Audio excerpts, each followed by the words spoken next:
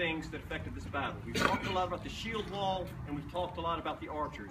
Those are the two things that make this battle last as long as it does in the case of the shield wall, and makes it end in victory for the Normans in the case of the archery. From the accounts you read, and as reflected in the tapestry, which is, by the way, a very good primary source of information, in addition to being a work of art, the Norman infantry couldn't make a dent in the Saxon infantry.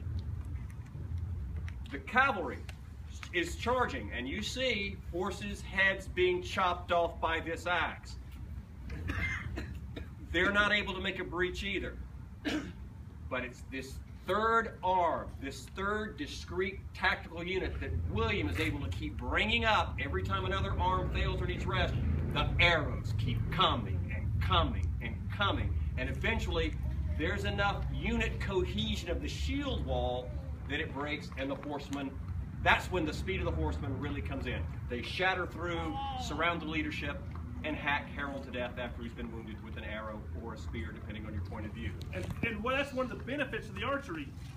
With combined arms, it's not just the infantry going up to kill the Saxons. The infantry goes up while the archers and the cavalry and the horses rest.